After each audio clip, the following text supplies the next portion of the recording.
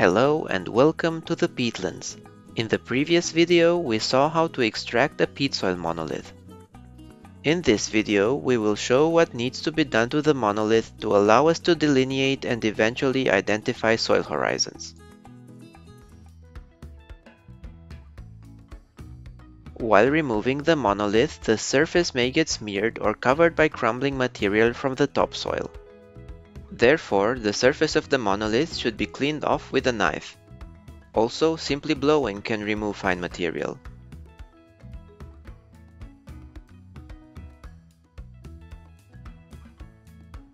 Because structure is one of the main criteria for the designation of a horizon, the soil structure should be made as visible as possible. For this, the monolith will be systematically loosened. You can accomplish this by taking the underside of the monolith and lightly shaking it. Sometimes it also helps to lightly knock on the side of the monolith. Furthermore, you must pull the peat lightly apart across the monolith and along its long side. Here it is very important that you just expose existing cracks and not additionally tear open the peat. Existing cracks can usually be recognized by a more or less shiny surface. All of this handling should be done along the entire length of the monolith with the same force. This is the best condition for taking photos of the monolith. Two wooden blocks ensure that the measuring tape will be at the same height as the monolith. In this way, you will be able to correctly read depth measurements on the photo. On windy days, two clothespins can be used to fasten the measuring tape in place. Just as with the profile, the monolith should also be photographed in the shade. Later, the monolith will be taken apart. Then it is especially helpful to have a good photo of the original condition.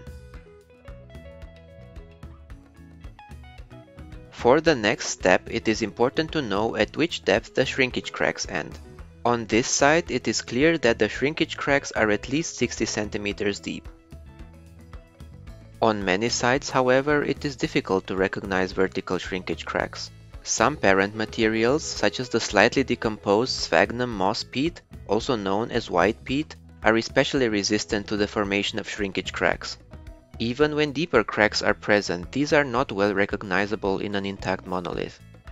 Therefore, the monolith will be broken down the entire length so that 2/3 of its width stays intact.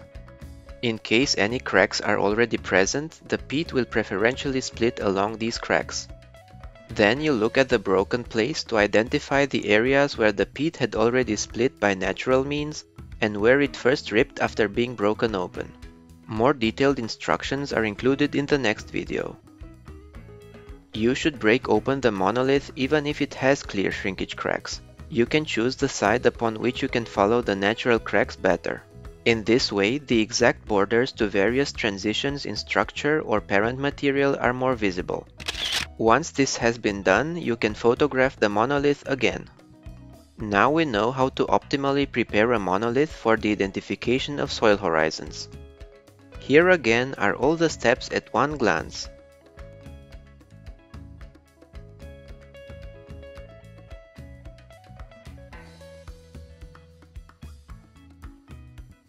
The next videos are tutorials on identifying pedogenic zones and delineating soil horizons. See you soon!